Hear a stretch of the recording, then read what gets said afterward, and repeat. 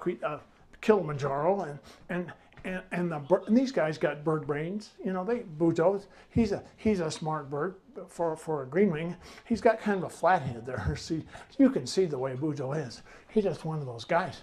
And then guys, but listen, a buckwheat is kind of, he can be kind of paranoid. So we don't know what's happening in his mind exactly.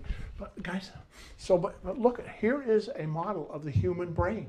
And guys, I worked in mental health for so long that I almost went crazy. Well, insanity ain't all it's cracked up to be, right?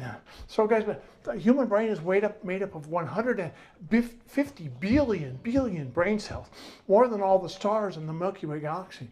And Einstein's brain, guys, believe it or not, had an additional 15% capacity right along here in his parietal. And boy, he had a lot of space between his ears. Now, Bujo, the brain weighs 2.5 pounds. 60% of it is fat. So guess what? We're all fatheads. And guys, the brain uses a whopping 22% of our body's total energy output. And all it does is just cogitate our body's next move. So thank you guys for hanging in there with the Buckwheat Bujo show and the brain. And we're going good today. We're going good today. Yes. Okay. Thank you.